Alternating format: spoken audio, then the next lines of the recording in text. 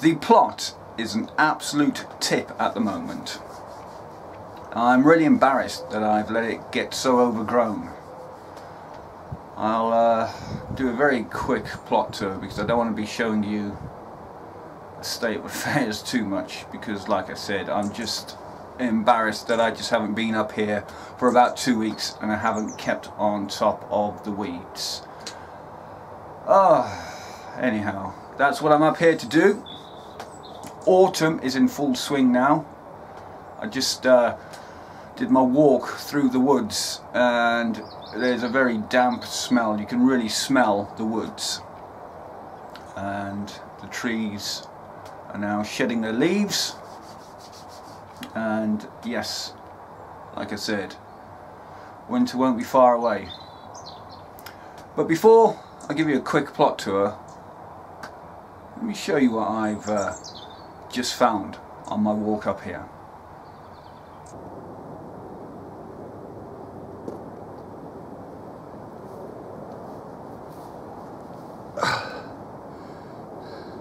Look at that.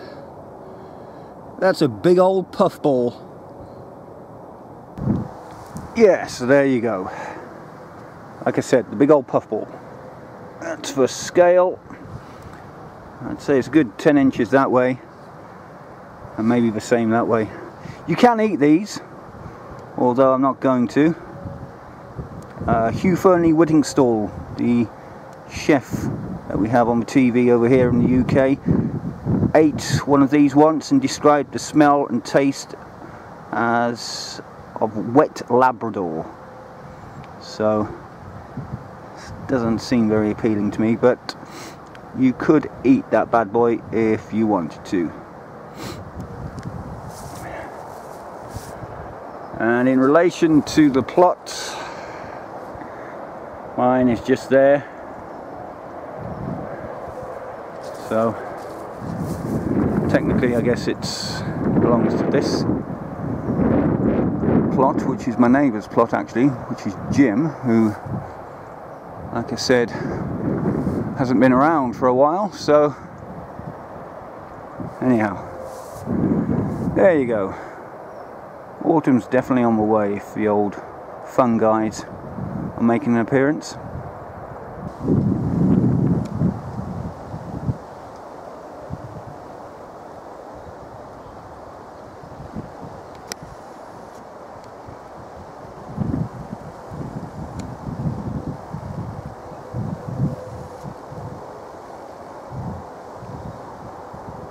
Apart from the weeds, nothing's really changed up here. I just haven't been inspired to get up here and do much, especially on grey, dull days like today. Some more of those ball courgettes that you guys told me about. I picked the 3 that you saw in the last video, and these are the latest offerings in their place. Not that you'll be able to make them out that much because they are hidden amongst the weeds, but these are the leeks, which I put in really late and I don't expect to get anything. Can't wait to tackle those. Those are the parsnips.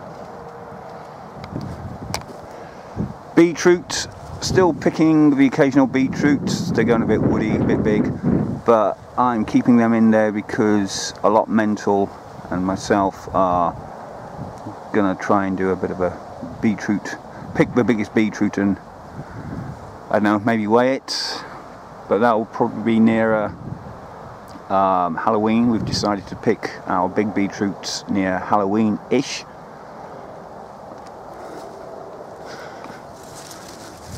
Dwarf French beans, they're definitely in there. So there you go. I'll be taking those for definite tonight.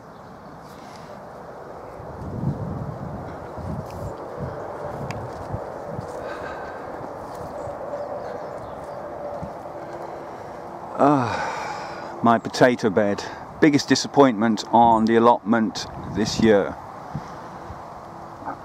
As you can see, well, I'll do a reveal later on. I did one a couple of weeks back and they were terrible. King Edwards, I won't grow those again. Maybe it was just a bad batch, but they were fairly small potatoes. I think I'll stick with Sarpomeras. My 3 butternut squash are still very small, but I'll take what I can get. They are starting to ripen, as you can see. But yeah, I'm pleased with them, even if they are fairly small. There's those 2, and then that one there. As you can see, the dahlia is still going strong. All I need to do is deadhead some of the old flowers.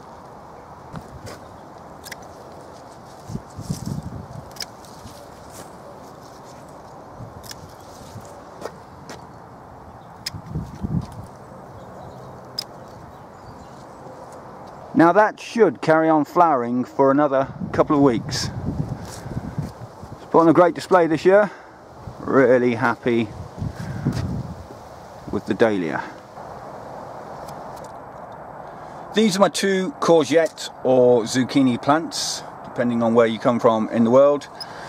I've grown these before. They just keep pumping out courgettes like nobody's business. Sometimes they are a bit of a pain because you just can't cut them quick enough, but we've got a couple to go at the moment.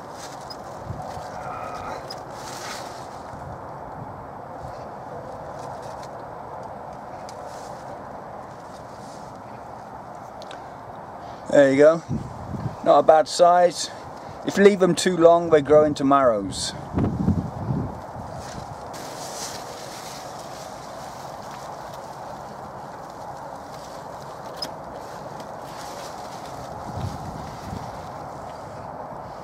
There you go. I guess while I'm in the mood for cutting courgettes, I may as well take this one.